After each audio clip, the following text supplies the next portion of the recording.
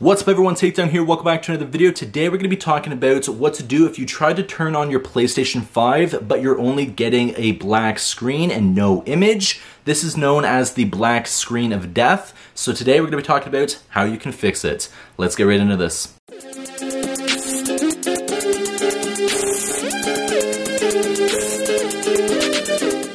So the PlayStation 5 black screen of death is very similar to the PlayStation 3, the PlayStation 4, and also something known as the blue light of death, which also is on the PlayStation 4 and is also on the PlayStation 5. So if you notice that your PlayStation 5 has a solid blue light, and or also has just a black screen, today we're going to be talking about what to do to fix that so you can actually play your PlayStation 5 once again. The first thing you're going to do is to check the power cable. First, you're going to turn off your PlayStation 5 and unplug the power cable. Now you're going to inspect the port and the cable for any damage. If there's no damage, plug it back in and make sure that the cable is not loose and that it is secure, and try to turn on the system to see if it will now work. If it still won't work, if you do have a second cable, try using a different power cable, because sometimes it is a power cable that is faulty and you just don't realize it, and whenever you do switch the cable, it hopefully will work for you.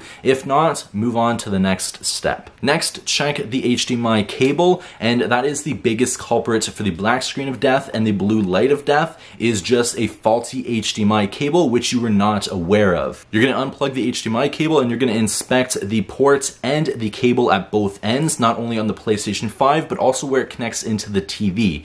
Now if your TV does have multiple HDMI ports, I do recommend trying to plug it into another one and trying to turn on the PS5 to see if that works. Sometimes the HDMI ports in TVs, sometimes for no known reason, they just stop working. So hopefully if you have multiple HDMI ports in your TV, you can just switch to a different port and hopefully it will work for you.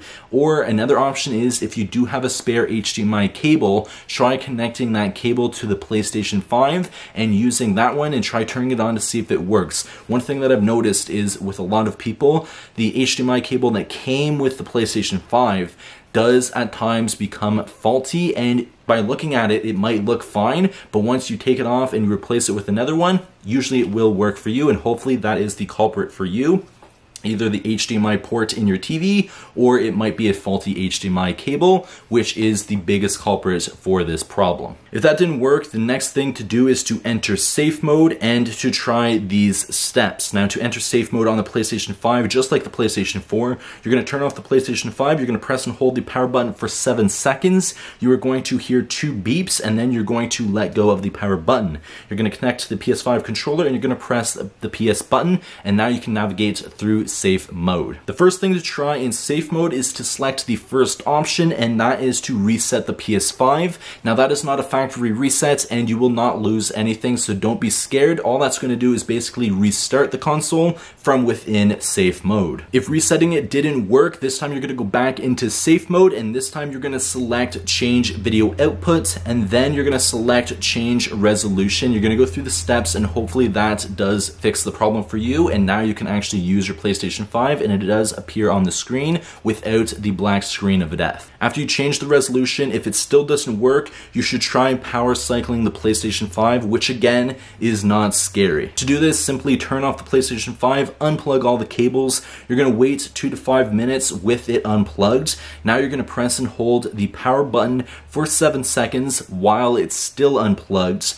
You're going to wait another 1 to 2 minutes. Then you're going to plug all the cables back in and try to turn on the PlayStation 5 to see if that did fix the issue with the black screen of death. This is also another big thing that does work for a lot of people, so hopefully it did work for you. Now unfortunately, if you do all of the safe mode options and everything else that I talked about in this video and none of that worked for you, then unfortunately the last thing to try is to factory reset your PlayStation 5, which will erase everything. Now hopefully you have everything saved to the cloud, so it's just a matter of signing back in once it is fixed and you'll get everything back, but hopefully you did back everything up prior to going and doing this. To do this, again, you're going to enter safe mode and you're going to select option 6. This will factory reset your PlayStation 5. Now, unfortunately, if you even factory reset your PlayStation 5 and it still is in the black screen of death, hopefully your PlayStation 5 is still under warranty, and I recommend contacting Sony or where you bought it to see how their warranty situation is,